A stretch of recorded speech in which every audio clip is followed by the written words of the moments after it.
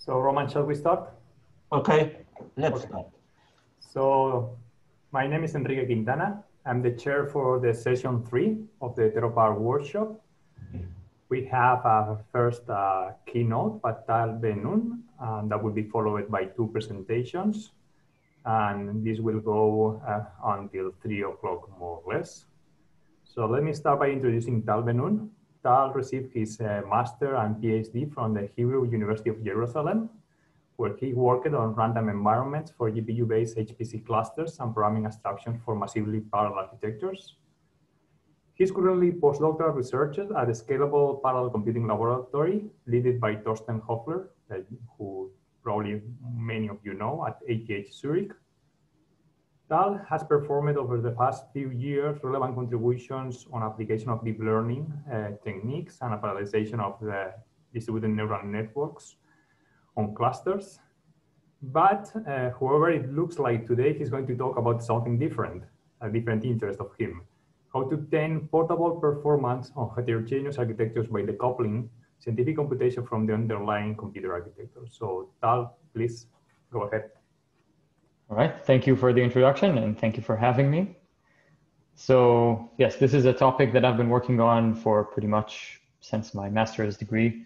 Heterogeneous architectures, I guess for the past decade, we've been seeing a revolution in HPC, a figurative explosion of architectures that we can use. And this is now becoming quite a big problem. This is something that, you know, every architecture is unique on its own. And we've even seen talks here today about how 2 different models of GPU basically behave very differently and should be optimized accordingly. And so as researchers, we must stay ahead of the curve and try to think of new ways to program that might help, you know, before this problem becomes an insurmountable obstacle. So data-centric parallel programming is a programming model that is designed to try to address this problem. And this is essentially a new programming flow. So from the basics of how we changed programming today and all the way down to an intermediate representation that allows to flexibly map to different architectures. So hardware like CPUs, GPUs, and also FPGAs. And today I'm going to show you that and the framework that we've developed on top of that, which is called the DACE framework. So let's begin. Okay, so first, as most of you already know, the compute architectures are becoming faster in terms of computation, but data movement remains expensive.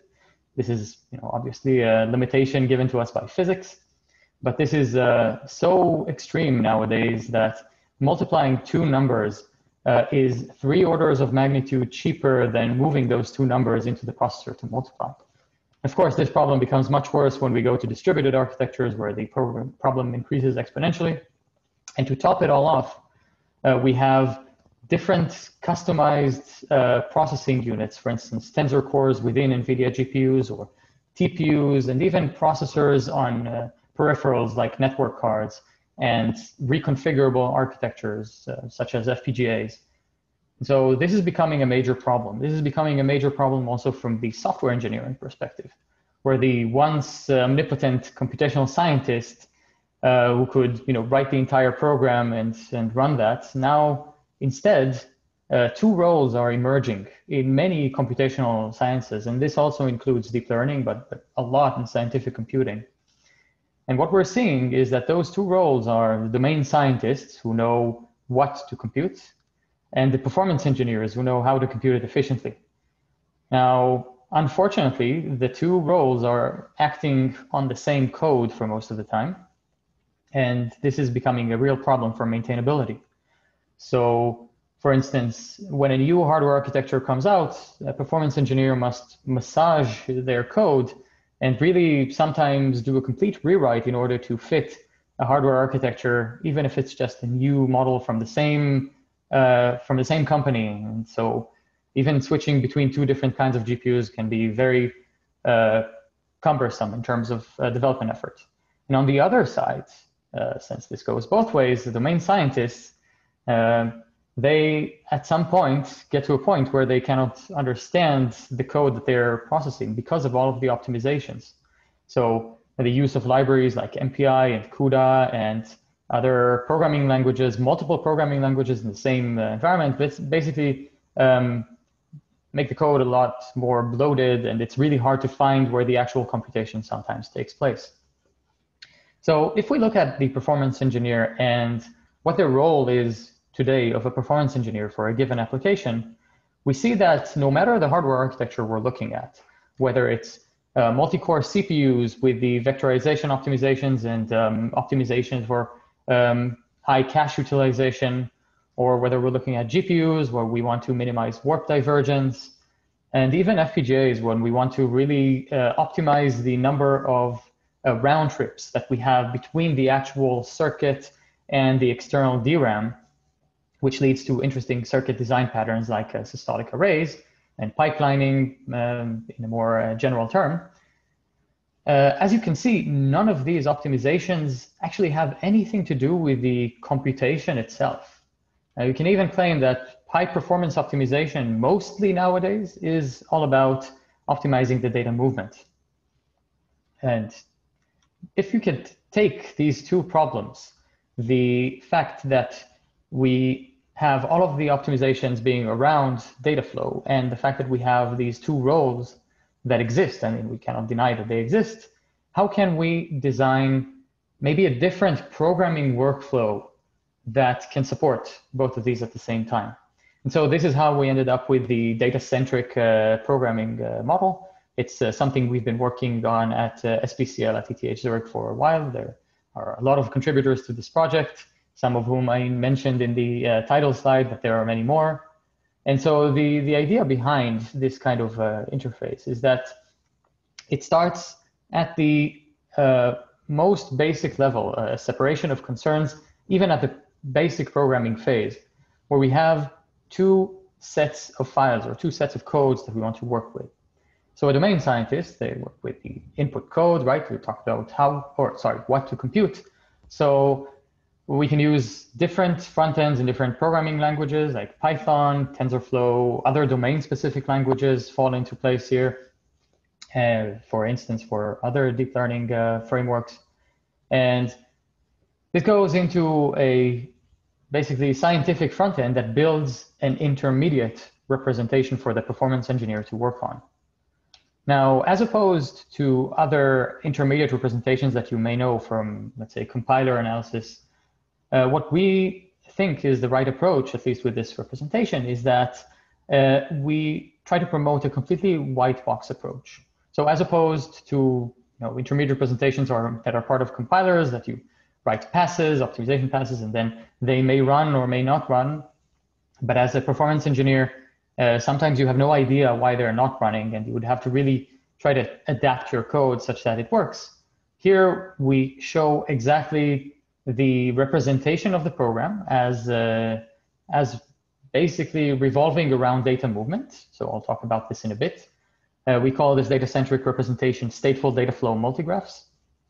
And as you can see this representation, you can see all the optimizations that you can perform, and they are expressed as graph transformations. So either programmatic transformations that you implement or just manual manipulation of the graph. And all that without changing the original source code. And then subsequently, a performance engineer can then try to map it into a system. And our DAYS framework supports CPUs, GPUs, FPGAs, and you can inspect the performance via instrumentation and other tools. And with that, keep optimizing in like a closed feedback loop. Now, about maintainability, the reason why we have these two separate code bases is that the domain scientists can still see their original code as the scientific computations, while the manipulations to this intermediate representation are stored as deltas. So in that sense, we maintain the maintainability by having the performance engineer save the original graph plus all the transformations, and then the domain scientist can even modify their input code. And as long as these deltas still apply, as long as these transformations still apply, they would still keep having the same performance, more or less. And if a new hardware comes out, the performance engineer could just branch out from the deltas and try to manually tune or optimize the SDFGs for a different platform. And so with that, maybe I should talk about the intermediate representation in a bit more detail. So we base our intermediate representation on concepts from Dataflow programming from the late 70s and the 80s, where basically if we have a computation like we have here, the x squared plus sine of x over pi, let's put it in a box. Okay, so in order to compute this expression, what we need is to get x from somewhere, and we denote the memory regions as circular nodes here in this kind of graph, and we output y somewhere else. From this point on, we close this box. We call them tasklets. They can be at any granularity you want. So the obvious tendency is towards finer grained tasklets because they are not allowed to have any kind of side effects. They just receive the information and pass on a different set of information to the other nodes. And from this point on, they're completely opaque and we don't look into them for the entire purpose of the transformations. The memory movement units, so these small regions that we're passing, we call memlets. And so this is the basic kind of representation where we have a data flow where the nodes are having data flowing between them through edges. Now, if we want to express parallelism in this representation, let's say we can name these memory regions by putting names on the nodes themselves. You can see that parallelism is expressed very natively, and it's very intuitive to say that two things that are executed in parallel are actually parallel in the graph. But then there is a real problem also in other data flow representations is when we have really large graphs and even just multiplying two matrices of 200 by 200, this becomes infeasible to represent as a explicit graph. And this becomes obviously impossible to represent for problems that we don't know the sizes in advance. So this graph that you see here becomes a parametric graph. And in order to deal with that, what we do is we use the fact that a lot of applications today are composed of repeating subunits of those tasklets. And then we can basically group them into some scope, as denoted here by this trapezoidal region, a parallel scope, which is parametric, which we call a map scope. And within those two trapezoidal nodes, or more formally, the subgraph that is dominated by this node here and post-dominated by this node represents something that will be replicated for the amount of times that is written in the integer set on this node here. Now, as a programmer, you don't need to do a lot by just, besides just defining that this is a parallel scope. And when you specify a memlet like this, A at I, we have a symbolic math engine that we employ in the DACE framework that propagates the axes through the map range, and then essentially this memlet here is generated automatically. Now, why this is important? I mean, right now it doesn't seem too important because it's very clear what's being accessed, but sometimes, as we see in other applications, let's say we're manipulating a matrix, but we're only working on a single column of that, then it's very important to know that exactly we want to work on that column so that we don't copy extra data. For instance, if we're working on another, let's say, coprocessor. So this is the basic of the data flow itself. This is an acyclic multigraph. But then there's another problem. So the other problem is, let's say we have these two graphs here in parallel. So they are one next to each other. The two connected components will run simultaneously. And so this now creates a data race that we want to resolve. So how can we say that, let's say the computation here on the left comes before the computation on the right? So we nest those acyclic data flow graphs with another directed graph, which represents a state machine. And as you can see here, those blue edges here, they are state transitions. So they have assignments and conditions that they can have on top of them. And this acts exactly as a state machine.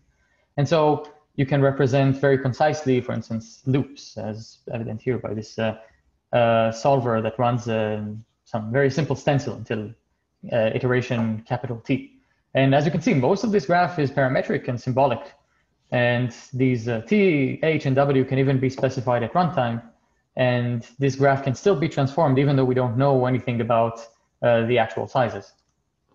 So the representation itself is a language, and there is more to it than these 4 elements that we've seen so far. The states, tasklets, arrays, and maps.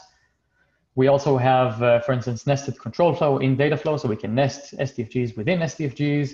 We have streams that act as FIFO queues, and we have the counterpart of maps to streams, so basically a scope that creates a producer-consumer relationship.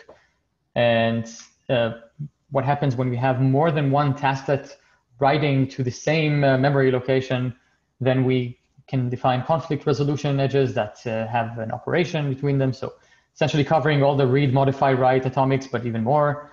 So that, and also lastly, the library nodes, which can interface with existing implementations, so that if you have a really well optimized intrinsic implementation, you can just use that node instead. This also contributes to optimizing very specific patterns in like domain-specific transformations. And so overall, this is the entire representation, not much more to it. We can represent with it many applications from many domains. And here we can see, for instance, a database query. So we can see here how the data flows from A in parallel to some tasklet that maybe asks whether the value in A at I is smaller than 0, and if so, pushes it to the stream here. The stream is directly connected to another array, so in essence, this would write it to the memory at B. And if, of course, this passes the filter, we want to know how many elements we filtered. So we have here an array of size 1, B size, where we just write 1 to it within the tasklet, and then it gets, with the conflict resolution, it becomes maybe an atomic operation or other operations depending on the target architecture. So we have full operational semantics in the Supercomputing 19 paper. You can take a look at that if you're interested. I'm going to go into that level of detail. But in general, this is a representation that can, represent a lot of applications in parametric graphs, but I didn't mention so far why it is useful for heterogeneity. So one of the main concepts that we can use this for, now that we have these parallel scopes, is to introduce hierarchical parallelism, for instance. So we can put a map in a map, right? So we have a few more annotations on the nodes, not just the fact that they're a map, but also their schedule. So this is scheduled to a CPU multi-core, so that's basically an extensible enumeration, so you can implement your own targets, your own schedulers. And the arrays here have storage locations. So we know that this array is stored on, let's say, the CPU heap. And as you can see here, we specify some squaring operation in the tasklet, see the memory flowing here from A to the tasklet, and we can see that, well, depending on the size of Tn, depending on the cache line size, we won't necessarily have optimal performance when we work with such a tiny scheme. So one way to optimize this is to introduce a local array per core, right? So in a standard application, I would add an array. Here in this graph representation, I can transform the graph by just adding an array in between. And as you can see, we can really use the memlets to see the extents of the array, to see the addresses that are necessary to go and copy the memory here, and even offset the other addresses here going forward. So it's a really easy way to manipulate code in terms of data flow without modifying the actual computation. The way we generate code from this is actually very straightforward. So here is, let's say, a piece of the generated code that this graph represents. And if we have a CPU scheduler, we use OpenMP to generate a loop. Obviously, this could be implemented in any other framework, but we chose OpenMP because it's really easy to use. The path of memlets going from A to TA is represented by another operation. So here we have, of course, a local memory definition and a very efficient copy operation. And we implement copies from different pairs of storage locations. And the internal map here, this basically single core map, there is no parallelism in it, so we just implement it as a for loop. And the important thing to remember here is that we never change the tasklet code. So the tasklets here, we convert them into C++ code, and that's it. So this is pretty much the end of the process for these tasklets. And as I will show, this leads to very high performance in terms of the resulting code after transformations. So it really doesn't matter what the tasklet is. And so I think that this is one of the strengths of the data-centric programming model. So now, let's say instead of CPUs, I want to run it on a GPU. Right, so this would normally incur a complete rewrite of the code, like having CUDA and creating a kernel. And so for us, looking at this graph, all we have to do is to run another transformation. So actually, this is an existing transformation in our framework written in Python. And this is called GPU transform. So essentially, all it does is just adds an array here in between, such that the memory is on the GPU global memory. This, of course, incurs a copy on this edge here and changes the map schedule here to GPU device. This one automatically changes to GPU thread block. So you can see exactly how this completely translates the code. This helps us to make really drastic changes in a very easy way or intuitive way.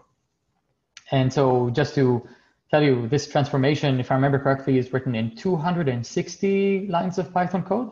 So also it's very easy to write such transformations, which is another boost for productivity, in my opinion.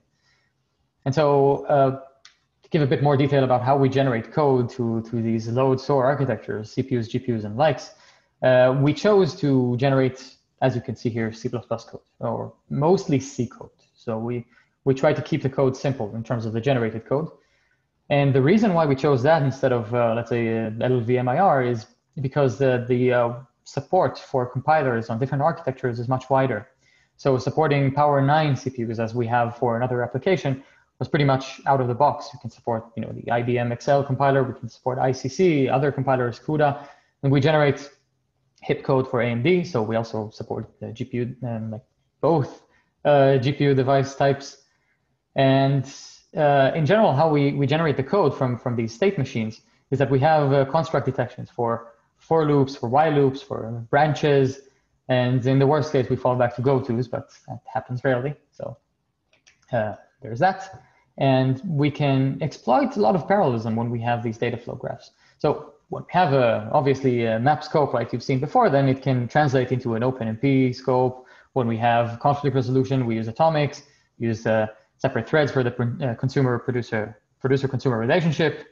On GPUs, we can take the separate components and actually run them as different GPU streams. And so as I shall show, this actually yields an interesting performance benefit, especially in more complicated applications where you have a lot of kernels happening all at the same time. And when we have copies between different devices, whether it's CPU to GPU or a collaborative copy between GPU global memory and GPU shared memory, this is all represented by the same construct, which is just a path of edges between one array node and another array node, or one array node and a tasklet. And so simple representation that can cover a wide variety of patterns. And when we want to map to reconfigurable hardware, like FPGAs, so this is something that would seem completely different. I mean, now we have to program circuits instead of a set of code. And in that, we actually generate two different backends. So we support both of the big FPGA vendors. So we generate a high-level synthesis C++ for Xilinx, and we generate OpenCL for Intel FPGAs.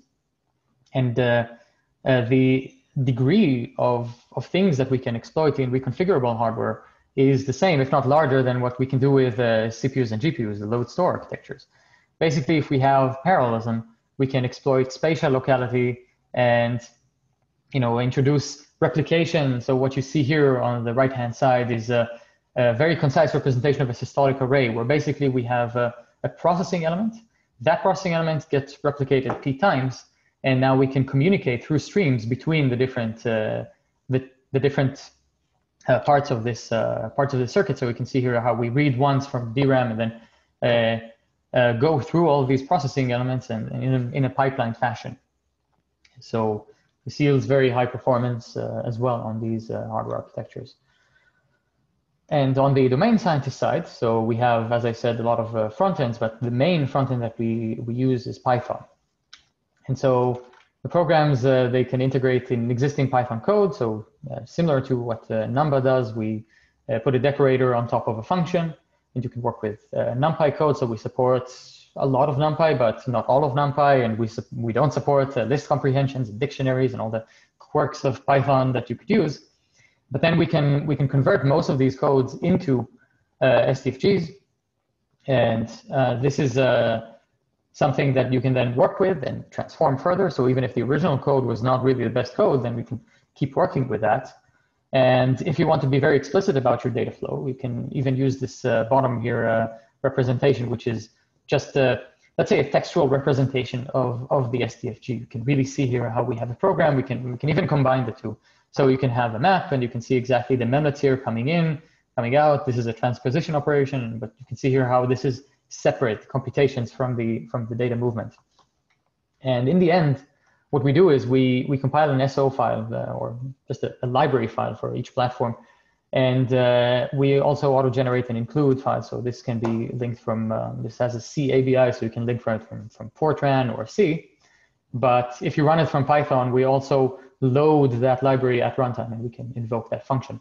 So all in all, something that we can use out of the box and integrate into other programs. And so just to talk a bit more about transformations, let's say we wrote a matrix multiplication that, let's say for some sizes of matrices, this is actually efficient. So this map reduce approach, where we have A and V here read, and each pair of A, IK, and BKJ is multiplied and stored into this three-dimensional buffer, which is then flattened. So for very large values of K and smaller M and Ns, this is actually something that might be useful. But in most cases, it is not. So as a performance engineer, you can see this and obviously say, oh, wait, temp is not used anywhere else here. And there is a direct path here from this task that's going through temp and the reduction to C. So why not replace that with, let's say, a bit more classical representation of matrix multiplication, which is, let's say, the three-dimensional loop with the addition directly to C. So this is another data-centric transformation. And the way that the transformation looks, so it's called map-reduce fusion, and the way that it looks inside our code is basically we look for a subgraph pattern, and this is something you define. So you define your subgraph, which is here like say a map exit node, an array, another reduction library node. And then we have two more functions, one for, let's say, manual matching if you have your own conditions, so you can write this in Python yourself. And the replacement function, which just uses Graph API to remove and add nodes or edges or whatever as necessary. So this constitutes a whole transformation. And what we do is we encourage also, we have a set of 20 such, I think 20-something transformations built into the system as like a standard library of transformations. But we encourage performance engineers to write their own transformations and can apply them, in a more programmatic way for their own applications. I mean, if there are domain-specific transformations to be applied.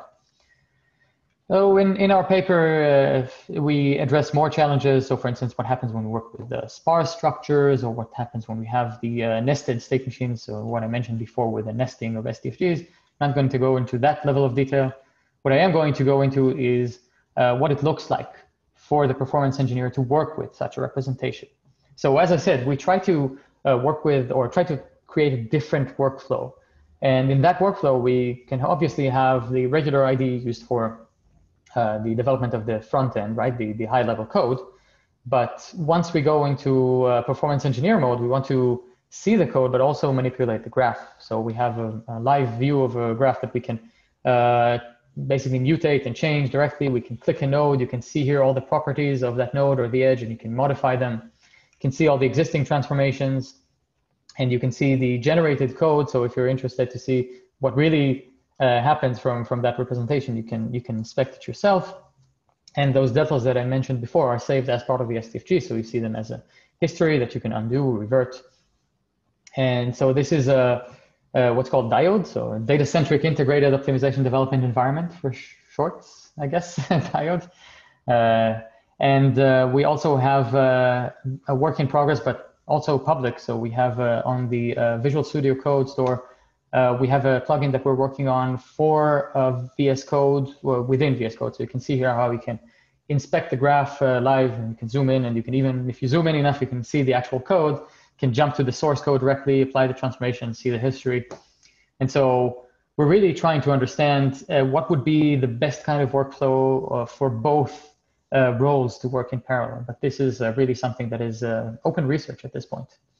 And so as we apply those transformations, so let's say we take this matrix multiplication from before as an example. You can see here, for instance, the matrix multiplication that had the reduced node and the big temporary buffer. So that doesn't even scale beyond 1024 cubed because of the sheer size of that temp array. And at some point, we just can't fit it in. But as we apply MapReduce Fusion, it's a bit faster. And the memory footprint reduces drastically. And we can apply more and more transformations, some of them manual. Not every transformation is necessarily going to be better than the previous one. I mean, we cannot just apply a greedy approach to optimization, but this is why we try to promote this white box approach. I mean, we are aware that this is exactly what happens. As a performance engineer myself, not every optimization, is going to make it faster, but it could be a stepping stone for a better transformation.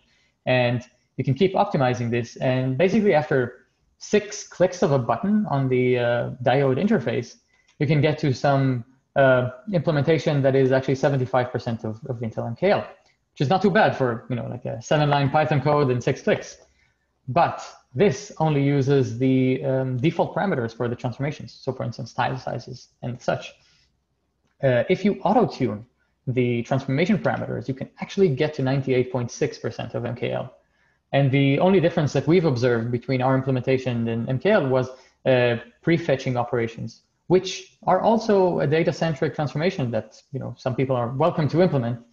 And so even that final leg, we believe, can be made with higher level code. So we tried this DAYS framework on a variety of architectures. We tried multi-core CPUs, we tried the GPUs of various kinds, we tried FPGAs, and we tried this SDFG representation versus general purpose compilers and polyhedral optimizers, and even the best of the best state-of-the-art frameworks and libraries. And when we try to compete with them, so we try to look at fundamental computational kernels.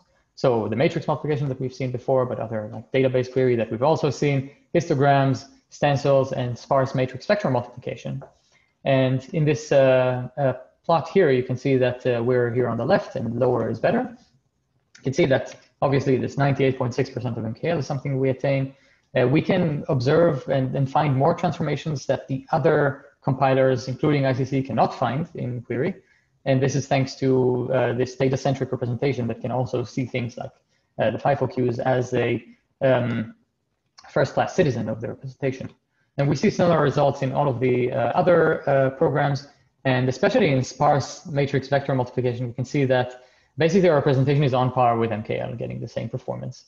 And we see a similar picture with GPUs and FPGAs, where we get here 90% of Cutlass. Cutlass is like a cuBLAS, so it's a linear algebra library, but written within CUDA. So we consider this, because this is written by NVIDIA, we consider this to be the, let's say, best attainable performance on GPUs for matrix multiplication.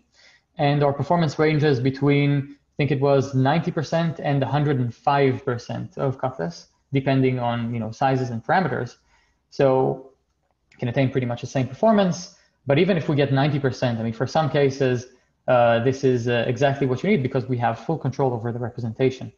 For FPGAs, the performance is even better. So we have a really good performance even compared with languages that are meant to work with FPGAs, like Spatial, for instance, we're 20 times faster in matrix multiplication.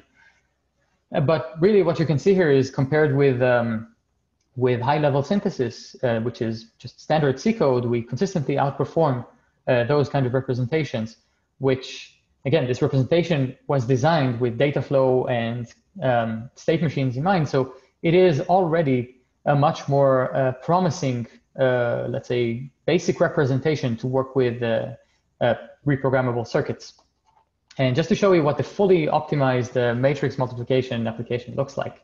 So if we really want to see, like, this is the GPU matrix multiplication, if I could zoom in, I hope this works. You can really see how A is copied to the GPU. We can see a tile size here. We applied the transformation called double buffering, which can read from the global memory to the shared memory while processing on another slice of the shared memory. So all in all, I mean, this is just a couple of transformations, not too deep of a search, let's say, space. And the task here is still C equals A times B. The conflict resolution edge here is still addition. Nothing changed from the previous representation that you saw before, but still this is a very flexible representation that you can, let's say, put more computations into or do other things, and completely open. And so we were still not convinced, so we looked at other applications. So this is a benchmark for polyhedral applications called Polybench. It has 30 applications. Here we try to see what happens when we don't perform any kind of transformations, just to see the power of the representation itself. And we see that in most cases, we are on par with the polyhedral compilers, not in all cases, but that's fine. There were no transformations involved. But in GPUs and FPGAs, the performance is also more interesting, because when we compare this representation with PPCG, which is a tool that is specifically designed to take polyhedral CPU code and turn it into GPU code, our GPU transformation, the one that I mentioned before, can sometimes achieve up to 12 times performance speedup over the other implementation. And the reason why is what I mentioned in the beginning. The fact that we have a symbolic math engine and the fact that we know when to copy and what exactly to copy is the reason why we can gain more performance. And if you look at the FPGA part, I mean, you can see that oddly enough, there are no other bars but ours. But this is intended, so no worries. The reason why is that this was the first time that someone was able to synthesize, place and route, and even run to completion without hanging the entire Polybench dataset on FPGAs. So again, we seem to think that this is a very promising approach for handling all the different kind of architectures without changing the code too much. And so we were still not convinced, so we tried a bit more complicated applications. So one other kernel that we tried was a breadth-first search. So this is a completely irregular application. We compared here with the state-of-the-art libraries, Galois and Gluon for CPUs, Gunrock and Grout for GPUs. And what we can see here is that when we tried different kinds of graphs, we tried roadmaps, social networks, and synthetic power law graphs, we are with the CPU on par and sometimes a bit faster than these other implementations, which were manually optimized for, I think, nearly a decade. And for GPUs, we also see that we can, depending on the graph type and depending on the transformation scheme, we can outperform the state-of-the-art libraries in all of those cases. And just to show you a bit about the CPU representation, so what you see here is the fully transformed CPU graph. And in my opinion, I think that you can apply more transformations. So only 3 transformations were applied here. So with more transformations for other graph types, I think we can reach the same performance or higher than the other libraries. And you can see that it's still more or less legible. I mean, we applied here map tiling and a few accumulation transformations. But all in all, I would say that this is a pretty promising approach that changes the workflow from the beginning and has this intermediate representation that is based on concepts from Dataflow. It can apply to a wide variety of applications. So there are more applications that I'm not showing here. For instance, we have applications in deep learning, in numerical weather prediction, and in quantum transport simulation, which I actually have a bit of time, so I'll show. And in all of those applications, we can achieve state-of-the-art performance with this representation. So all in all, I think that this is a very promising approach.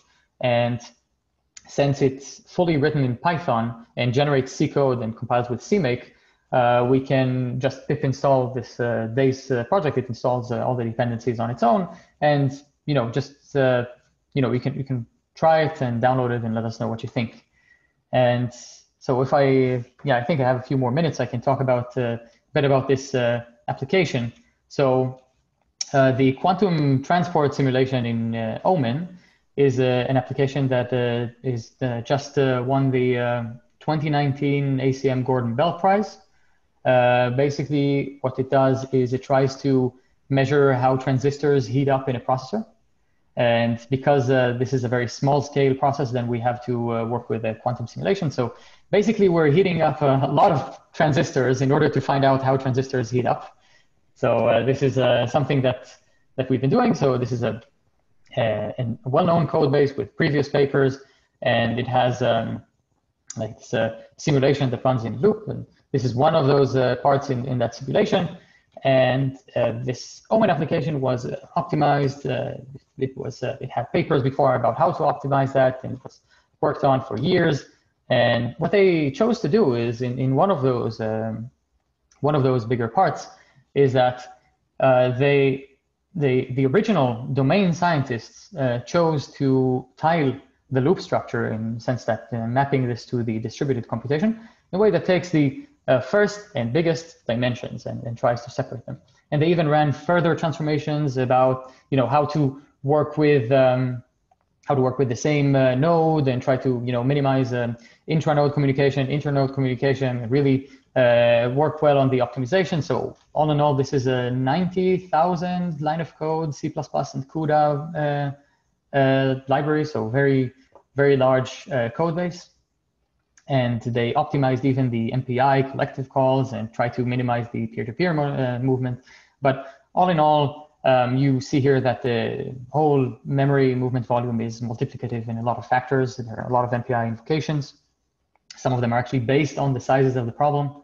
And Alex, who is the PhD student who led this paper, when they saw the SDFG representation of this same simulation, he immediately saw that something here is not as optimal as it can be. So when you tile with these two dimensions, you can actually see that the 5-dimensional and 6-dimensional tensors are actually moved between or across all of the nodes for every iteration, which can be very costly. And so we decided to collapse. Tal, sorry to interrupt you. It would be good to leave some time for questions. Mm-hmm. And we are okay, sure. Yeah, I'm almost done. I would just, no worries. So this is, I think, the next to last slide. Anyway, so he decided to completely change basically the structure of the application by just tiling it with a different dimension, which is something that you cannot do with this original source code. This would entail a rewrite of the whole MPI code. And basically, he reduced all these factors from multiplicative to additive and the number of invocations. You see more information about this in the paper. And also the same optimizations that we've been doing on the large scale, we've been doing on the lower scale. So here with a very particular set of computations, we see how we apply a set of transformations, and we can even outperform cuBLAS on these GPUs by a factor of 5. All in all, a very interesting application. And what I mentioned before about concurrent execution, so here you see a picture of a subcomputation of this. And you can see that basically the way that we natively output to different streams can increase the concurrencies. You can see a complete overlap of data movement and computation. We can see that the scalability, the scaling efficiency on both the PIXDINT and Summit supercomputers were really good, up to the point where we had 27,000 GPUs running at 60% of peak performance. So again, a very interesting representation. And yeah, so thank you for your time. We are open for collaborations. We have open PhD and postdoc positions, so go to this website if you're interested. And yeah, now we have time for questions. Sorry. So thank you, Tal, for this very interesting talk and the impressive results. Also very nice to see that even though you say that you were addressing data traffic as a main overhead source, you can get improvements even also for compute bound operations such as the matrix multiplication. So we have time for a couple of questions probably. So there's a first question already posted, is how are MPI and MPI plus X execution modes handled in your approach? Yes, okay, so I'll answer this quickly. So MPI is one of the schedules that we can annotate maps. So as you saw in the Omen application. So this is still a work in progress. We're working on more interesting ways to infer communication.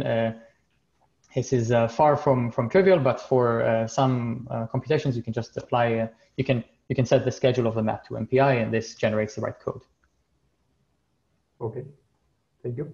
So let's see if there is any other question. In the meantime, I can ask you one of my questions, for example, is how does your approach relate to other runtime-based approaches for distributed computing, like, for example, OMS from Barcelona Supercomputing Center, even though it is not exactly distributed memory, but for example, StarPU from INRIA or Parsec from University of Tennessee? Mm-hmm. So the main difference, I would say, is that this framework is generating code instead of a runtime that invokes and schedules tasks at runtime. So once we have those graphs, we can, for instance, statically schedule very interesting patterns like those streams in advance. We can make sure that we allocate the memory also in advance. So we have a lot of optimizations that we can apply. And because we generate code, we can go all the way down to the actual implementation. And yeah, so I would say this is the main difference between those two approaches. Okay. So let's see if there are more questions. I don't see anybody writing anything right now.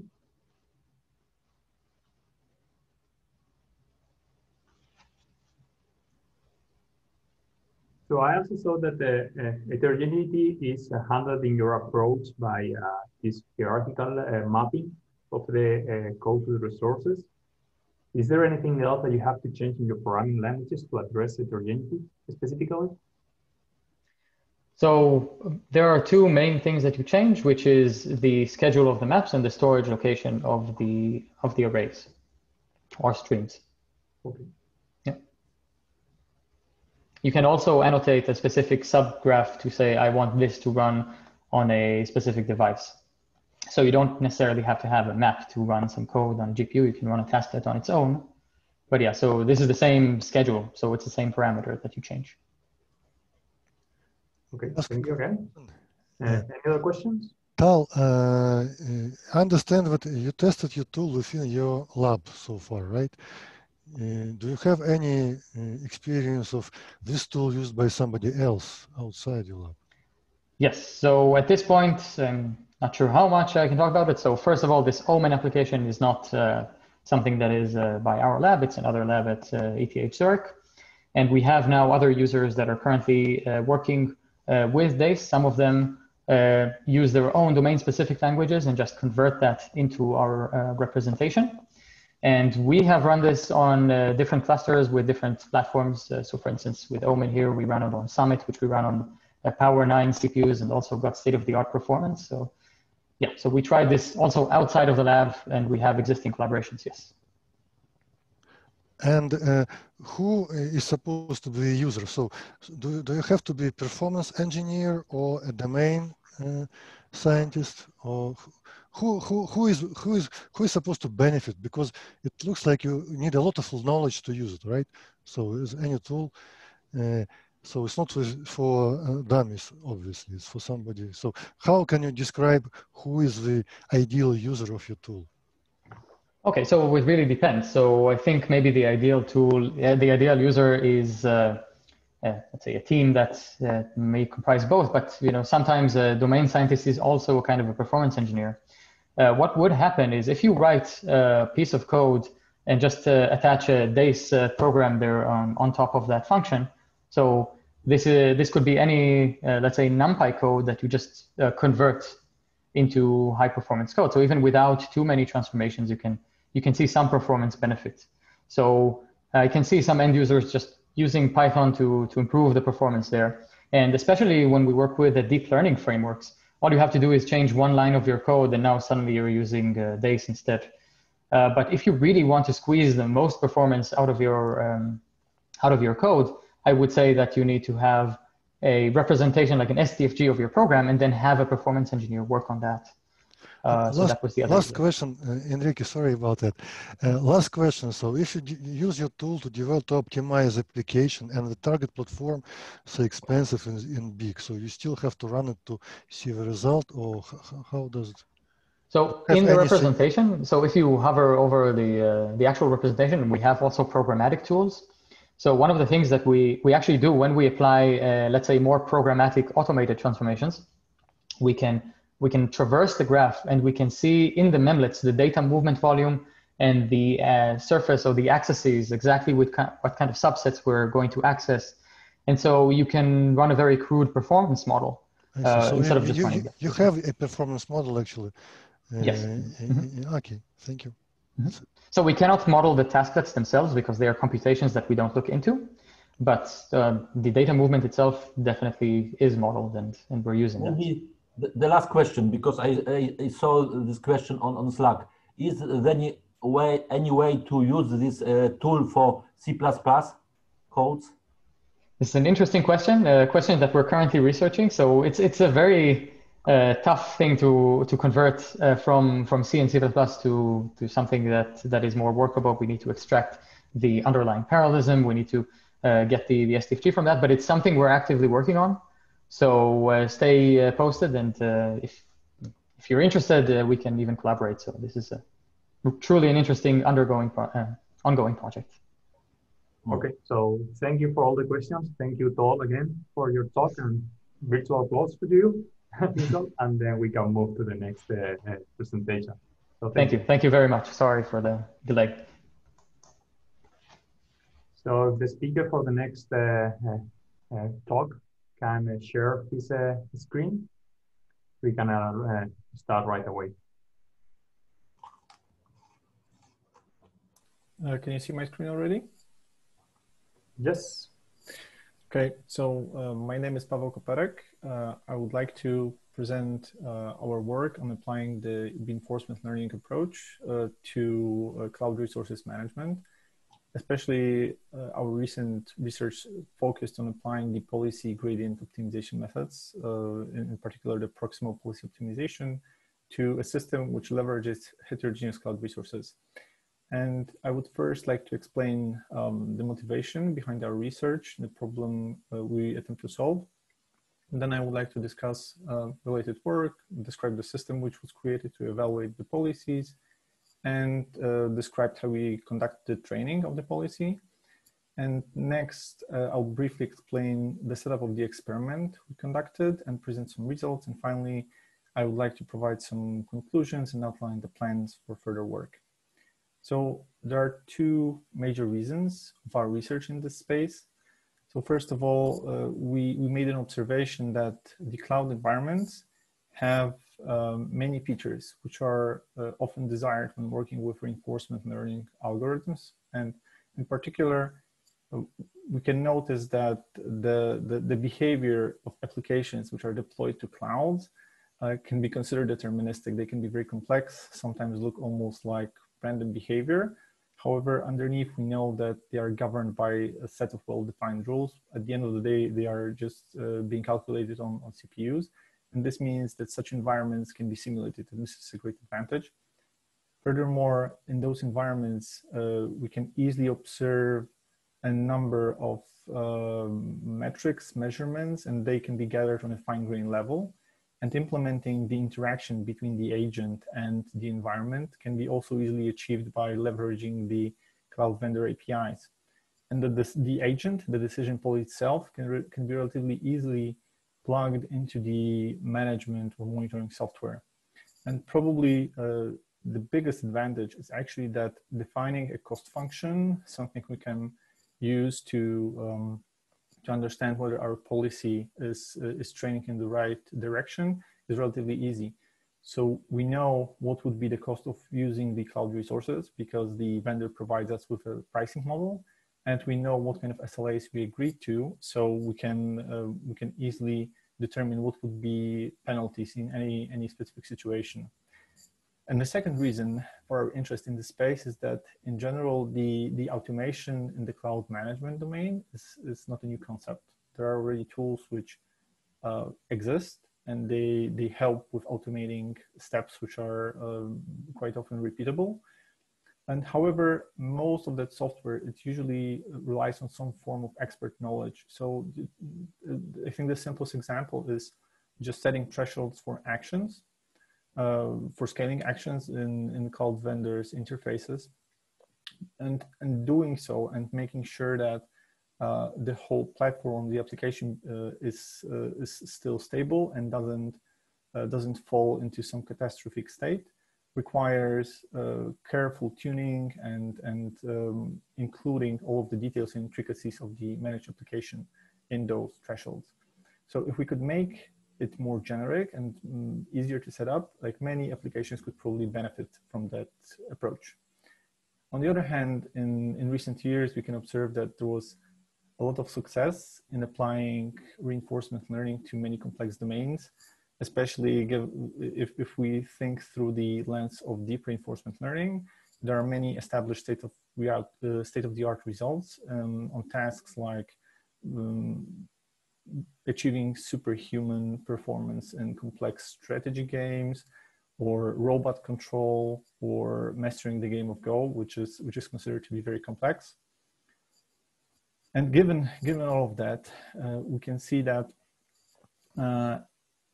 if only we will be able to leverage such an approach, we could render many benefits.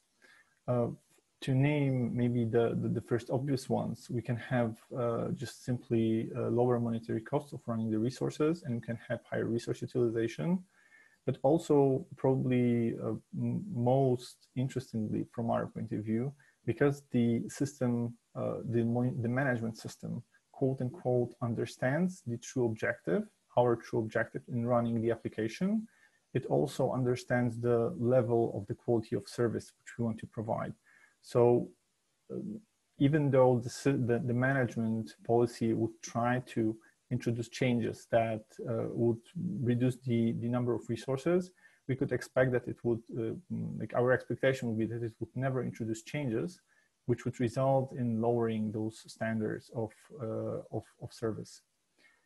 And research objective on our side was twofold. First, we wanted to evaluate whether using methods such as proximal policy optimization is it a valid approach, and if there are any fundamental issues which should prevent us from using them in general. And the secondary objective was to compare compare a policy which was created using with this training algorithm to a sample threshold-based policy. And this should enable us to assess whether such a policy is, for example, significantly worse or is comparable with such a standard approach. Let me try to quickly define reinforcement learning in more detail. In general, this is a research area which explores how software agents can interact with some environment. And by interactions, we understand here taking some actions or making observations. And in general, the goal of the agent is to maximize some form of reward, and that reward is usually specified through some kind of a function. And that function usually uses the state of the system and possibly the actions of the agent to determine the current reward. And usually in context of reinforcement learning, we also talk about learning algorithms, and their goal on the other side is to create or find the optimal policy, and basically to figure out how to make the decisions, which actions needs to be taken in order to maximize the reward we just defined. And in the space of automated cloud provisioning and automated cloud management, one quite popular approach is the deep Q learning. And there was a certain amount of success in applying the technique. However, the recent research suggests that there are approaches which might render better experimental results, in particular, the policy optimization methods. And those methods of training are considered a little bit more stable in training. So we can say that, like, by stability, we understand the higher chance to reach, to converge to a policy which behaves well in the environment and in reaching the goal we set it to achieve. And it's mostly attributed to the fact that those methods directly optimize the policy itself. So they are based on stochastic gradient descent, which optimizes the parameters, in this case, the weights of a neural network, which is the policy itself. In more advanced versions, maybe simple is not the right word, but we simply add constraints to the performance objective. Those constraints are sometimes expressed as changes in the probability of certain changes, or in our case, we use a method which simply defines the constraint, this additional constraint, as just limiting the size of the step which is taken by the optimizer, and that the limitation can be expressed as a predefined factor, and sometimes it's referred to as a clipping factor. Let's have a brief look at the system we use to evaluate the policy from a high-level perspective, it creates a feedback loop in which the policy interacts with the environment under management. And the loop starts with collecting some measurements about the resources which are taking part in executing the workload. And those can be completely different types of resources depending on the actual application or the actual environment. And in our case, those were simply virtual machines and the piece of software which was generating the workload, so the workload driver. The measurements which are generated by those entities can differ in, for example, how often their values are provided. So for example, like the amount of RAM and CPU can be reported, let's say, every 10 seconds, while the count of virtual machines may be collected, let's say, once per minute. And in order to simplify all of those collection needs, we introduce Graphite. And Graphite simply aggregates the collected values, and it creates a snapshot, which is a consistent view of all of the measurements we have in the environment. Such a snapshot is then pushed to SAM, a component which is calculating the values of the metrics, which are used to determine the current state of the environment. And such a snapshot of the state of the environment can be later passed to the policy evaluation service, which is probably the most interesting part of that system because it actually embeds the decision policy. And the policy evaluation service provides the decisions on how to change the allocation of resources. And it does it by basically feeding the state of the environment, by translating the state of the environment to the format which is understandable by the neural network, which is our policy. And then the output of the neural network is used as an indication of what action should be executed. And such an action might include adding or removing a virtual machine of a certain size, or simply skipping execution of an action at all. And after a decision is made, SAM implements it by executing functions from the cloud vendor's API. The policy evaluation service requires a policy, of course, which needs to go through a training process. So in our case, this training process is simply training the policy with use of the Proximal Policy Optimization algorithm. And to avoid a high cost of executing such training in a real environment, we have decided to use a simulation. And the main process of the simulation uses the Cloud Sim Plus framework.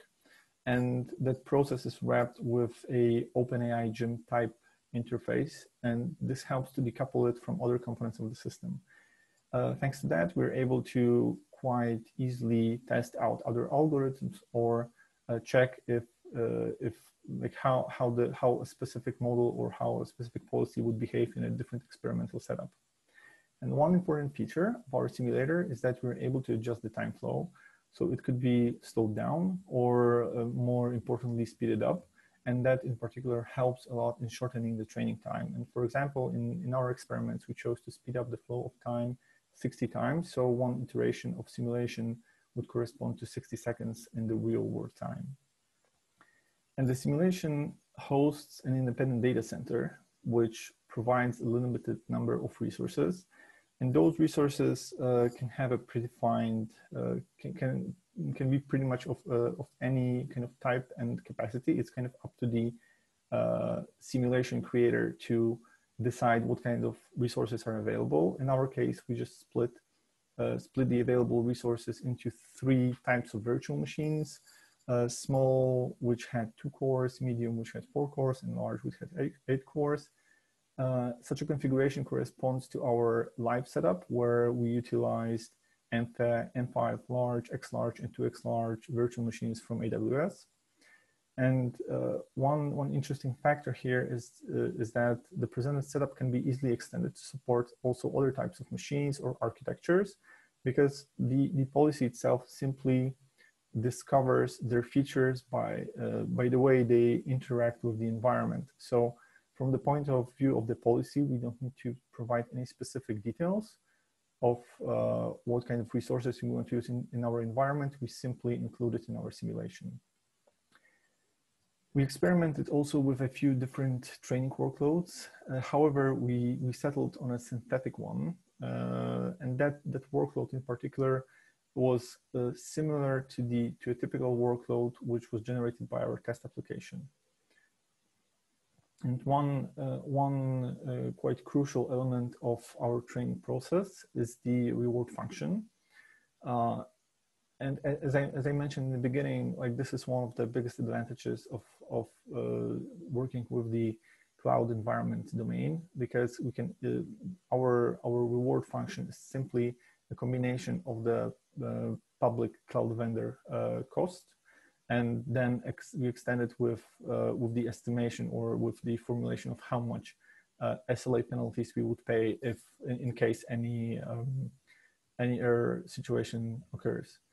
So in our case, we simply include the time spent by machines of different type, multiplied by their individual cost, and then at the end we include the penalties which we agreed to pay in case a computational task is being submitted to the processing queue. However, it's not being processed. So we basically pay a fixed fee per every second of wait time for all the tasks we're sending to the system.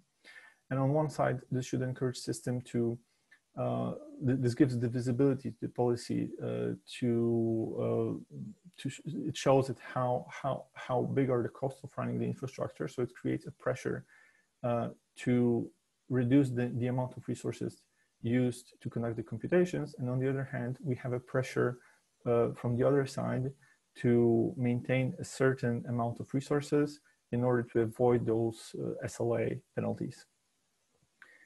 In our environment, we focus mostly on CPU and RAM resources. We ignore basically all other factors. However, it is using a different set of metrics is relatively easy. We just need to include their definitions in the simulation, and then obviously in the live environment. And such a focus on CPU and RAM resources is visible through the set of metrics we calculate to express the state of the system.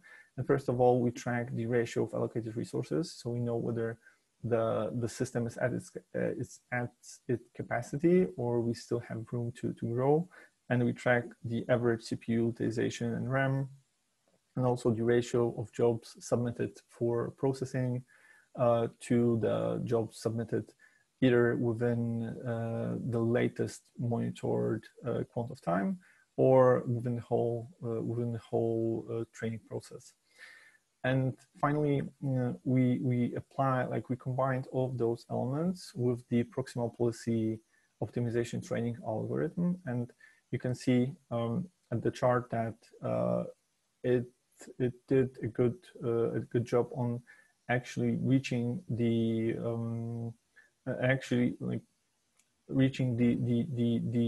local or global maximum of the function. So in our formulation, we want to maximize the function. So the cost function, negative cost function became the reward function. And you can see that at the very beginning, we had like huge values, which means that the policy was trying out to use all of the resources possible. But then gradually it started growing. There were a few ups and downs, but eventually we plateaued on values which are close to zero. And finally, after training a policy, we wanted to evaluate it in a live environment. And for that, we designed our experiment. And in general, we wanted to check if the automated control of a set of heterogeneous resources can be used to host a sample scientific application, which is deployed to a publicly managed cloud environment. So as our workload, we chose a tool called PyTorch DNN Evolution, which is a tool which helps to discover an optimal structure of a deep neural network to solve a given problem, a supervised learning problem, using means of evolution. And evaluate like in such a form, in such a tool, since we're evaluating a lot of individuals, every single evaluation includes training a specific neural network on a small subset of the original data set. And if we consider such an individual job in context of the whole process, it's relatively small and independent from the other ones, and it can be easily parallelized and rescheduled in case of a failure, or more importantly, in case of a scaling down event. So we can easily reschedule the tasks and obtain the same end value result. And this makes the tool kind of perfect for our experiments. Unfortunately, the downside of such workload formulation is that it's not uniform in time, and the number of evaluation changes between evolution iterations, because we never know how many new individuals will need to be evaluated in every iteration.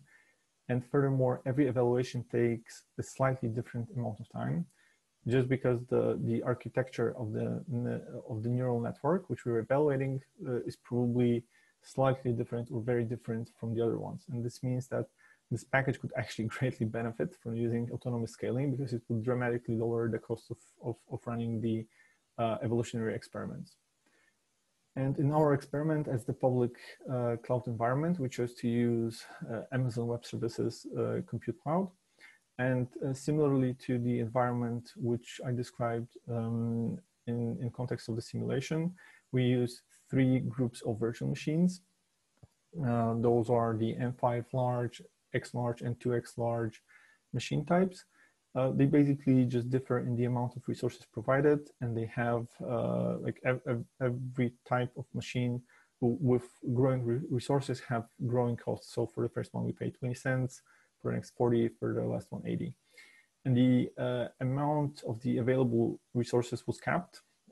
We didn't want to get the environment to become too large. And as such, we capped it at 10 virtual machines of each type. And we ran the evolutionary algorithm twice.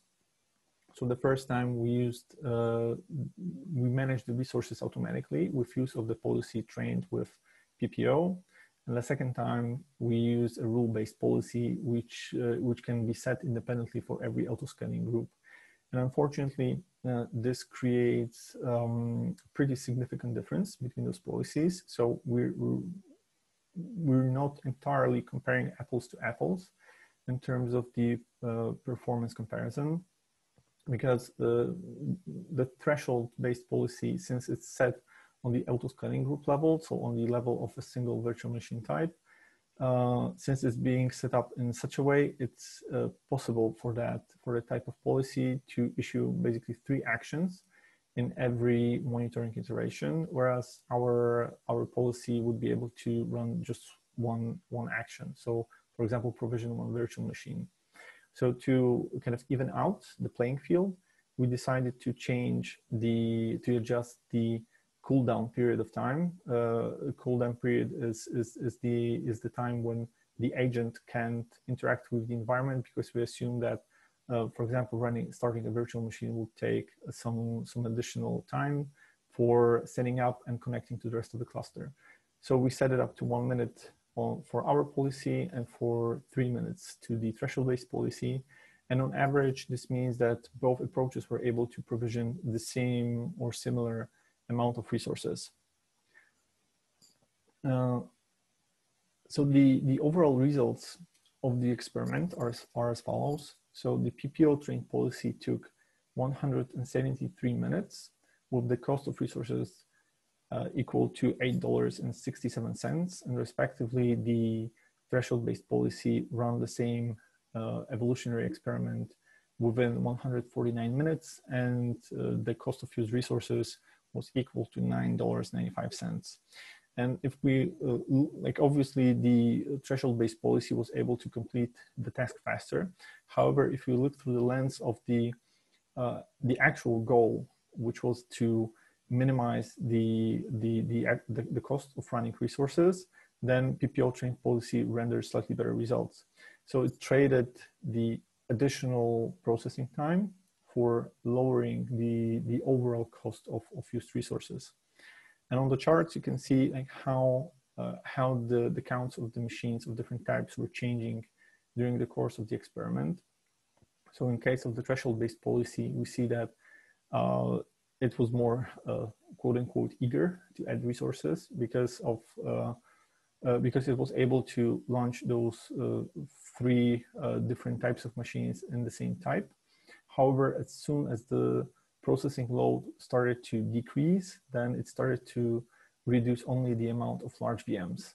And then like it plateaued at some time, and at the end of the simulation, it was able to shut down everything.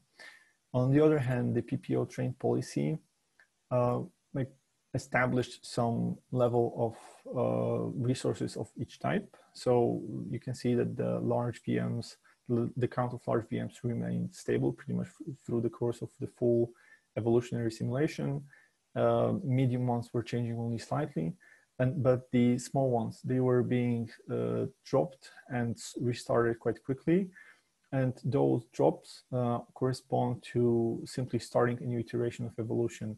So whenever there was like a moment of silence in issuing new tasks, like then the algorithm tried to reduce the amount of resources which were used. And again, we acknowledge that this is not fully apples to apples comparison because of the mentioned differences. However, this experiment shows that by using a policy which was effectively starting from no knowledge about the environment to the point where it's able to manage the resources of different types for an actual application, it shows that those results are on par. So to conclude, we were able to use a policy optimization method to create an autonomous agent, and that agent was capable of managing a cloud, like a set of heterogeneous resources, which were used to back a scientific application. And using the simulator allowed us to increase the speed of the simulation and lower the cost of the training. And actually, it also allowed us to launch many more iterations over the during the simulation, and this helped greatly to improve the quality of the policy. However, such policy, even though it has some advantages, there are also some disadvantages, unfortunately. So we noticed that, for example, our resource allocation policy wasn't able to react to changes in the environment fast enough. It was capable only of starting and stopping a single virtual machine at a time, and this is a structural problem. And in line with our expectations, it seemed that the policy was able to make good decisions in the situations it was able to train for in the prior training. However, in a situation which was relatively new, for example, the shutdown of the whole system, it wasn't shutting out the resources as fast as the threshold one. And actually, probably the biggest issue of this approach is that the behavior of the agent is quite hard to explain. So we can only see the weights of the neural network, which is used as the policy. And if we want to reason about how a certain decision was made, we need to analyze how those weights affect how weights and state of the system, the metrics we use to describe the state of the system work together to produce a certain result. And the policy also is tied to the metrics and the description of the environment which we have specified. So if we would like to extend the system, this would again require to retrain the policy to a set of new metrics. And we plan to continue the approach which we discussed here. And there are three main areas of work. First one being adding an improvement loop, which would allow to dynamically adjust the policy while the workload changes. And this would probably remove the requirement of training the policy prior to the deployment. And secondly, as mentioned already in the conclusions, if we would like to make the policy be able to react faster to the changes in the environment, we need to extend the range of available actions, and we need to enable the system to add or remove more than one resource in a single action. And finally, we noticed that in general there might be a lot of like deploying the policy in such shape to production environment may be considered quite risky, exactly because explaining why the policy makes certain decisions is not a straightforward task to do. So we think that providing output from such a management system as a form of recommendation or suggestion to a human operator might be a good starting point to drive some adoption. And this concludes my presentation. We prepared a list of references if anyone is interested in following up on the topics I have mentioned. I would like to thank you for your attention, and I believe we still have some time to answer some questions. So thank you, Paweł. So as Paweł invited you, are there any questions for this talk?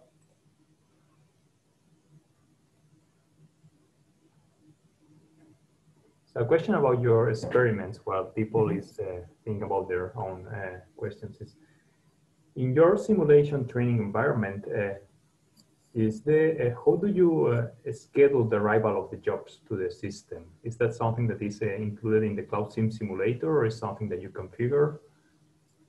You mean the definition of the workload, or? The arrival times of the jobs, is that something that is you assume that all the jobs are already in the queues? No, like the simulation. Basically, we have like a definition of the workload.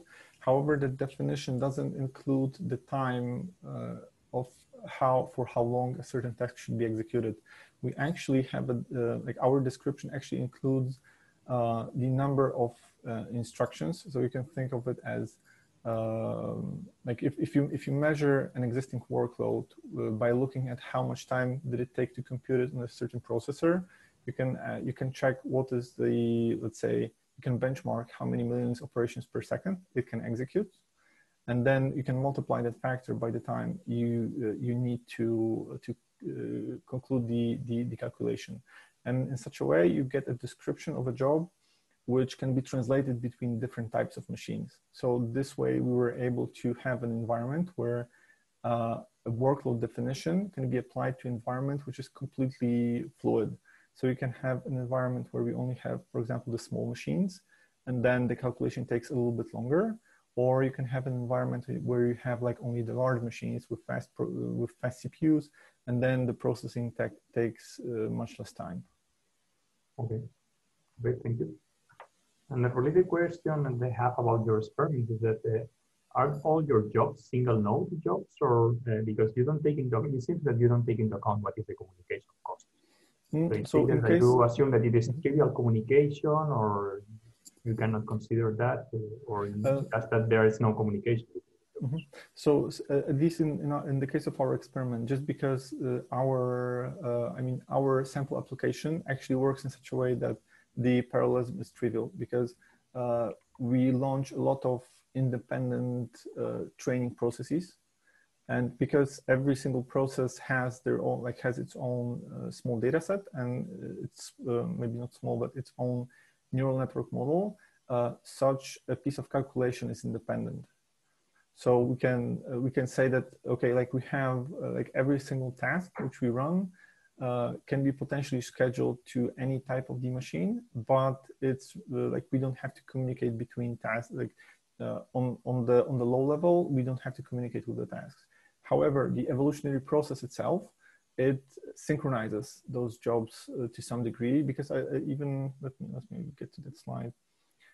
If you look at the like how the number of jobs in the processing queue looks like, you can see those spikes.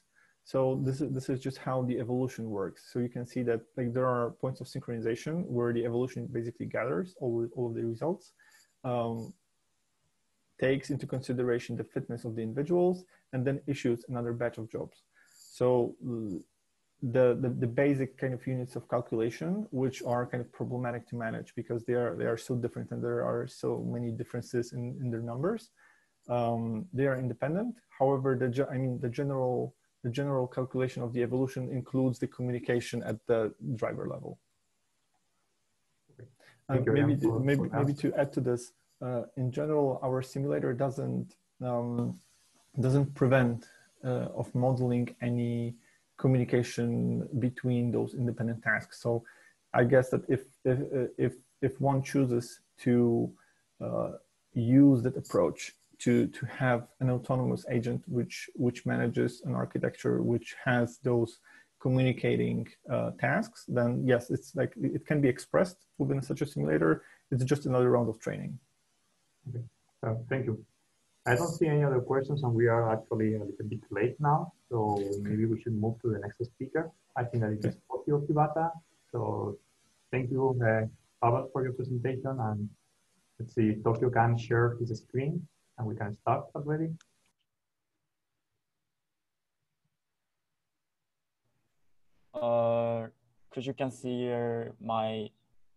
Could you see my slide? I don't see it yet. I can hear you, but I don't see your slides. Oh. Did you share your screen? Yes. Okay, now it should. Okay, now there. Okay. Okay. Thank you. So please I will start. So today I will present our study about the accelerating the training of one of the graph neural networks model. So I'm going to start with success of running for graph data and its limitation. Nowadays, data is represented as a graph such as social network, chemical structure, and knowledge-based graph. One of the way to process such graph data is to apply graph neural networks. It's called GNN to retrieve latent information in the graph data.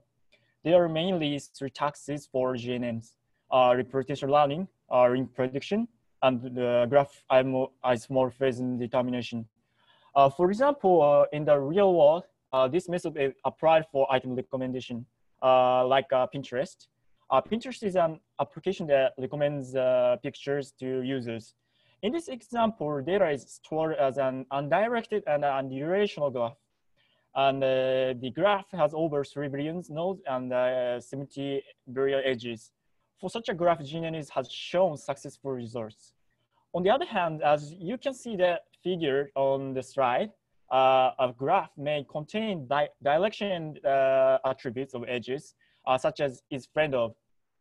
For example, Mark is a friend of Charlie, but Charlie is not friend of Mark. It is a little bit sad for him, all right? So therefore, the model is required to capture the edge attributes and direction in order to solve the tasks.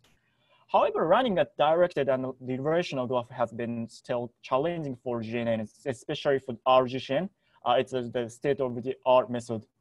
Since the relational graph contains attributes for each edge, we need to model such attributes in order to solve the task. This results in huge model in RGCN, and it struggles to train the model on GPU. Therefore, it is often trained and executed only on CPUs, which hinders the application to the large size of graph data. In order to realize its limitation, I will explore RGCN in detail before introducing our proposal. The relational graph is often composed of many edge types representing the relationship between adjacent nodes. In RGCN, in order to capture the relationship between nodes, when matrices for each type of edge needs to be defined. Since a large size of relational graph consists of many kind of edge types, the number of weight matrices for each type of edge can be very large, resulting in the large size of the model in RGCN. Moreover, the input layer can be large when the initial node features are defined by one-hot vector of the node ID if the number of node types are large. Therefore, it struggles to train such a huge model on GPU due to the auto memory. This slide shows the output of RGCN. The equation is the node emitting operation in RGCN. The model defines a weight matrix for each edge type to capture the direction and attribute of the graph.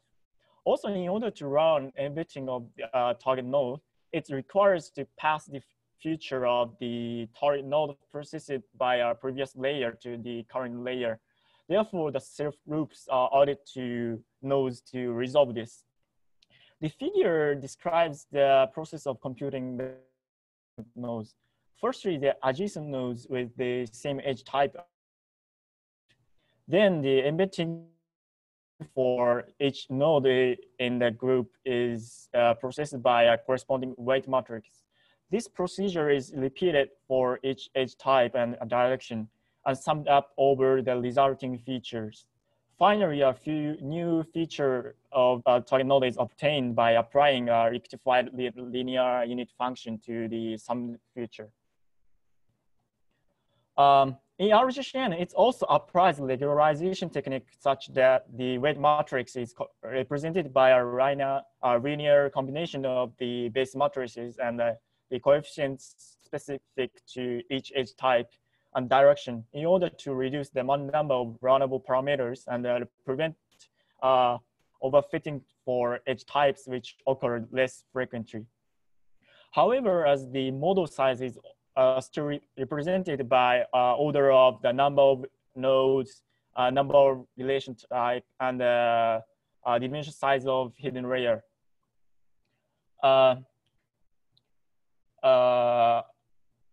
It grows as the scale of the graph increases. So therefore, the model does not often fit in memory of a single GPU. So how can we train this model on GPU for large graph data? So in this work, we propose a method to train RGCN model given large graph inputs on GPU. Our method is also able to accelerate the training speed due to the use of GPUs. Our method consists of two components, graph partitioning and model partitioning, in order to reduce the model size of RGCN for large graph data. In the graph partitioning, graph is divided by edge types so that each subgraph is small enough. In the model partitioning, we distribute weight matrices to submodel according to edge types and generate each submodels on GPU. Firstly, I will introduce the graph partitioning. Since an original graph data is often large, we divide a graph into several portions by each edge type and the graph direction. The figure describes the example of applying edge attribute-wise partitioning to a graph with 4 edge attributes. To begin with, the graph is divided into portions having the same edge type. After by assembling the divided portions, we construct subgraphs. There are several methods for assembly of portions, but in our work, we distributed them so that the number of edge types is as equal as possible between subgraphs. In detail, firstly, the portions are sorted by the number of edges in descending order. Then portions are repeatedly assigned from 1 to n and n to 1 subgraph, one by one, according to the order of these sorts. This method is expected to not only smooth the number of edge types, but also to make the number of edges as close as possible for each other. In this graph partitioning method, the edges are uniquely divided into any of the subgraphs, whereas the nodes exists across multiple subgraphs. This redundancy of nodes among subgraphs is necessary to reproduce the model algorithm of RGCN, original algorithm of RGCN, even when using partitioning. Next, I will introduce the model partitioning. As already mentioned in the previous slide, RGCN model is often too large to fit in GPU device memory. For this reason, in order to use GPUs to accelerate the training and execution, the model partitioning is required to scale down the model size to our GPU implementable size. To solve this issue, I divide a layer into 2 sub-processes, matrix operation and addition operation. Then the model executes matrix operation on GPU and addition operation on CPU. In order to divide a model to reduce the size, we decompose matrix operations into several submodels. Each submodel generates weight matrices corresponding to the edge types in each subgraphs. To compute weight matrices following the regularization for RGCN, a set of the base matrices V must be shared among submodels.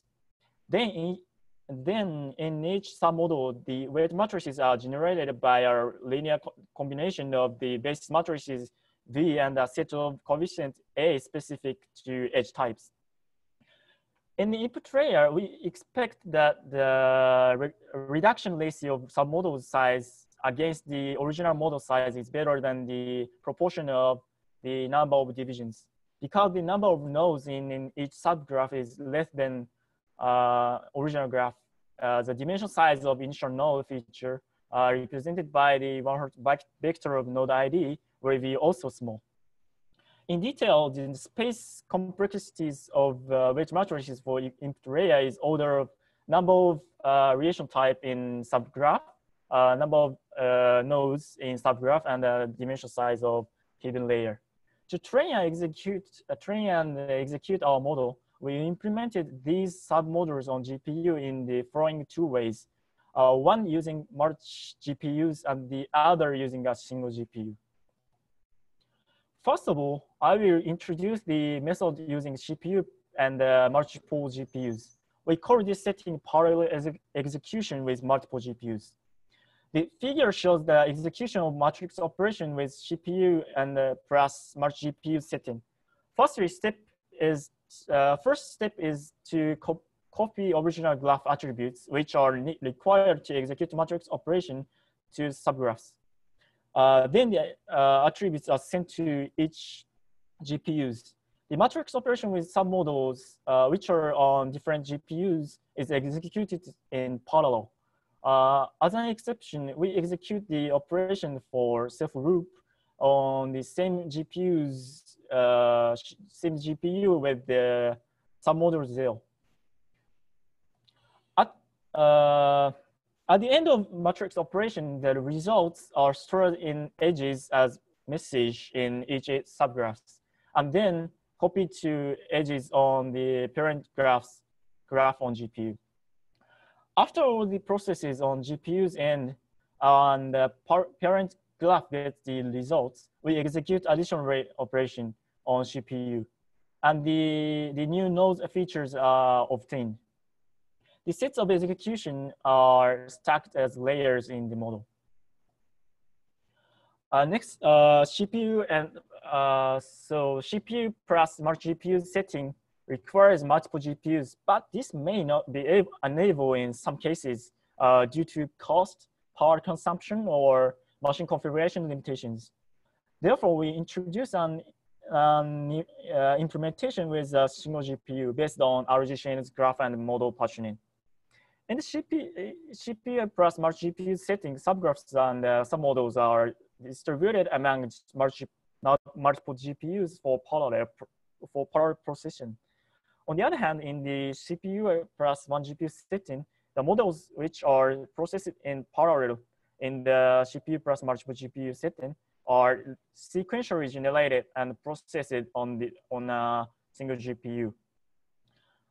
This slide shows the flow of the execution with CPU plus one GPU setting. This method is able to deal with large graph data to solve a task without increasing computational resources, whereas only GPU struggles to deploy all weight matrices at once on the GPU, resulting in the out of memory. So to evaluate our methods, we compare the training time of the 4 implementations. The first two methods of them is our method CPU plus merge GPU setting and the CPU plus one GPU. And the two of them is as a baselines, CPU only setting and the GPU only settings, which are executed with the code provided by DGL. It's a deep graph library, which is a deep graph network library of Python, and use PyTorch as backend. We also used 3 datasets of different sizes. BGS and AM are the datasets of British Geological Survey data and the collection of collections in Amsterdam Museum, respectively. We also create a middle-sized dataset by Barabasha-Alberto model. The model is an algorithm for generating random graph data, which is close to data seen in real world. In this experiment, we work on entity classification task to evaluate our method. For architecture, we use two-layer RGCN model. The evaluation environment is as shown in the table at the bottom right. So in order to verify that our portion assembly way in the graph partitioning process where the subgraph is constructed based on edge types is better. We first compare our portion assembly method with the one based on the number of edges. In this method, we set the maximal number of edges contained in each subgraph as number of all edges divided by the number of divisions. Then the portions are distributed so that they do not exceed the threshold.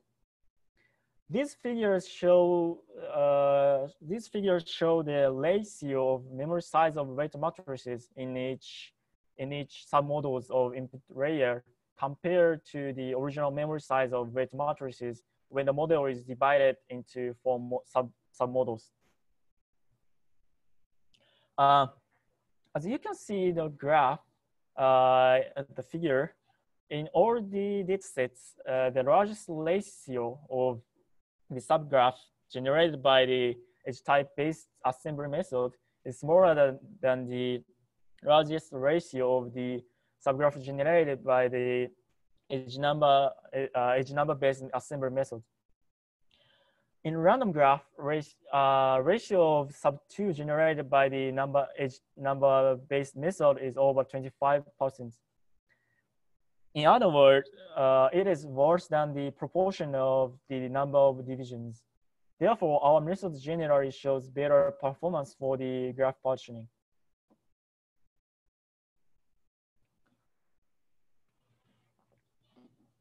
From here, we will focus on the result of the edge type-based method. The size of submodules in hidden layer and output layer are proportional to the number of divisions. On the other hand, the proportion of each submodule size of input layer is expected to be smaller than the proportion of the number of divisions, because the number of nodes in subgraph is smaller than the number of nodes in parent graph. The figure indicates that all the submodel sizes are less than 25% of the original size of the weight matrices in input layer. In detail, the largest size of submodels for each data is almost 4% smaller than 25%. Due to the structure of each graph, there is a bias in the rate of shrinkage between datasets. For example, in BGS dataset, the types of edges tend to be similar. So therefore, by partitioning a graph, some subgraphs would contain smaller number of nodes, since the redundant nodes are removed. As a result, submodels 0 and 1 are much smaller than the others. In contrast, its types in AM and random graph are equally distributed on the graphs. That's why the size of submodels are relatively equal. This result illustrates the difficulty of graph partitioning caused by the diversity of graph structures. So using data on Euclidean space like pictures, it is easy to divide the data. However, on graph data, each node have different degree depending on graph structure, and then it is difficult to propose a partitioning method that can be expected to produce similar results for various graph structures. Therefore, investigating more efficient assembly method is one of our future work. Next, we evaluate the acceleration performance of CPU plus 4 GPU setting. First, although the dataset were also executed with GPU-only setting, the out of GPU memory occurred for AM and random graph dataset. especially for AM, the size of weight matrices on the input layer was over 17 gigabyte, which explicitly demonstrates as the necessity of the proposed model partitioning on RGCN model with large graph data. Similarly, for random graph, the size of weight matrices of the input layer is about 6.5 gigabyte, but out of memory occurred in the backpropagation because the parameter updates also requires nearly the same amount of memory as the weight matrix. This motivates as the graph and the model partitioning. Also, we may remark that CPU plus for GPU setting can accelerate the model training for all the datasets compared to CPU setting. 3.8 times for VGS, 3.2 times for AM, and 2.6 times for the random graph, faster than CPU.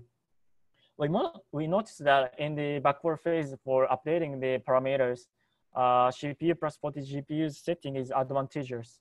On the other hand, in the forward phase, its advantage is not as much as in the back-end phase because the data transfer overhead becomes significant and the additional version is executed on CPU. Please note that if our target graph data is smaller enough to execute GPU-only setting, this setting is best choice.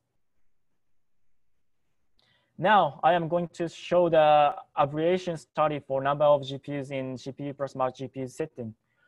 These results show that the execution speed gets faster as we increase the number of GPUs.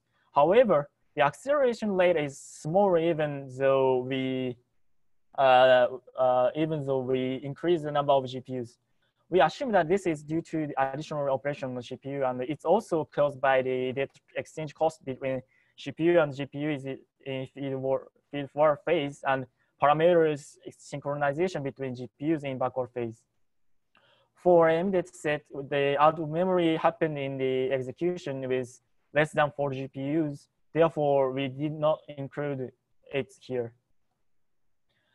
These results show the abbreviation study for divisions in CPU plus 1 GPU setting. As you can see the graphs, the execution speed gets faster as the number of divisions decreases. We assume that it is because the number of data exchange decreases and also the matrix operation is more efficient if the size of matrix is larger. So the execution can be optimized by reducing the number of partitions to the extent there is no out of memory. Though CPU plus 1 GPU setting is slow, though the CPU plus 1 GPU setting is slower than CPU plus merge GPU setting, it is still faster than CPU only setting.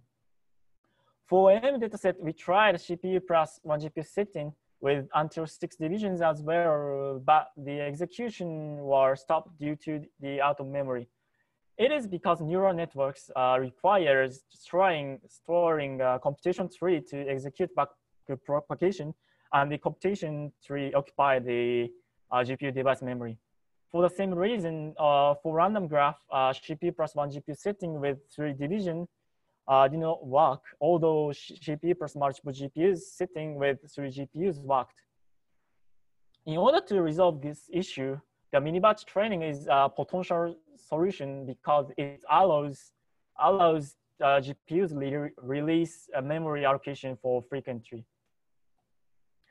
So conclusion, in this work, we introduced a method of edge attribute-wise graph partitioning and multi-partitioning to accelerate training and execution of RGCN for large-scale graphs using GPUs. Moreover, we show that our method successfully accelerates the training speed on large graph datasets. In future work, we would like to introduce more efficient method for assembly of portions on graph partitioning, mini-batch training for sequential GPU memory release, and increasing the number of GPUs to handle more larger graph data. Thank you for attention. Thank you for your presentation, Tokyo. So I invite now questions for this presentation. In the meantime, I've seen that you have running into some memory capacity problems when you use very large graphs and a single, even 2 GPUs. I agree that mini-match could be one possible solution to these problems. Another one would be to try to compress your problem using some compression techniques like lowering precision or dropping entries for the model. So have you explored any of these two techniques to try to reduce the memory usage of your model? Sorry, I don't get well your question. Could you say that again? The question is that you are running into memory capacity problems. Yes. And in order to address these problems, you propose to use mini-match training. So one other possibility would be to try to reduce the size of your model by applying some compression or pruning techniques to the model. The question is then whether you have considered this alternative. So the mini-match training is the reducing the graph data, so it's okay, but it's need to also the model part more. So we need to reduce the model more, better than now. But I think it is realized by the two ways. One way is so in the case of the merge GPU plus merge GPU setting, it is one of the solution is that it's simple that it's increased. It is solved by the increasing the number of GPUs, but it is difficult. The difficulty of the solution is there is a limitation of the number of GPUs connected to a machine, a single machine. So it is a bottleneck of the solution. So I need to consider about that for future works. So I don't have any solution for now. Yes, and for GPU plus merge GPU setting is the model is reduced by the number of divisions. So it is it is possible theoretically by increasing the number of divisions. So it is infinitely possible. But the problem is the computation tree is occupied memory, so it is solved by the mini-batch training, I think. Okay. I can respond to your question? Yes. Okay. Second question is, it seems that there is another bottleneck in the communication, inter-GPU communications. They seem to be rather expensive in your case. I didn't see in the experimental setup, in the description of the experimental setup, whether you are using some sort of high-speed connection between the GPUs, or they are just connected via the regular PCI Express in your experiments. Yeah, it's realized by PCI Express. So maybe the communication bottleneck that you are seeing now, which doesn't show too large improvement when going from 3 to 4 GPUs, for example, could be improved or solved by using something that is the NVLink communication. Yes, it is one of the solution. And for now, I use a simple function provided by Python for realizing the communication between CPU plus GPU and the scheduling the parallel execution. So there is there are many. It is not optimized for now, so I think it is reduce the problem by making a scheduling, using scheduling, I think. Okay. Okay. So I don't see any questions in Slack. If anybody wants to ask a question, please do so.